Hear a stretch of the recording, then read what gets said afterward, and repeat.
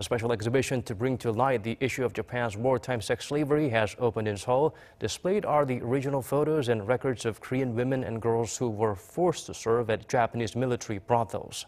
Soo-young provides a closer look. A snapshot from the life of Park Young-shim. The picture, taken in 1944 when Park was 23 years old, shows a barefoot woman slumped against a rock, unsmiling with her eyes cast down on her heavily pregnant belly. For 5 years, she had been a sex slave of the Japanese Imperial Army, removed from her home in Korea and taken to a military brothel in China. The original copy of this photo, along with 2 other originals of Korean comfort women, are on display for the first time at an exhibition in Central Seoul. Taken in Myanmar and China by US military photographers, only scanned copies were available until a research team from Seoul National University procured the originals from individual collectors.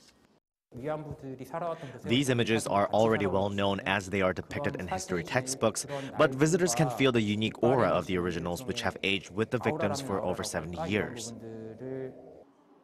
The exhibition also shows newspaper clips, travel documents and footage of the women as they were moved around the continent following the spread of Japanese aggression.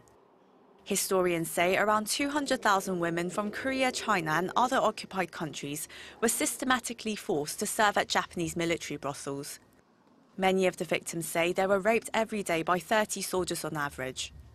The plight of these young girls and women was kept silent for decades, until Korean victims began speaking out in the early 1990s. Over the years, Tokyo has been reluctant to acknowledge the issue or appease the former sex slaves. A deal reached by Seoul and Tokyo to settle the issue in 2015 has been widely criticized by the Korean public, as the terms were deemed insufficient and didn't take into account the victims' wishes. The surviving women, now mostly in their 90s, continue to call for a sincere apology from Tokyo, along with proper reparations. But time is running out. Only 23 victims are still alive to this day. More than 200 registered victims have passed away over the last 25 years.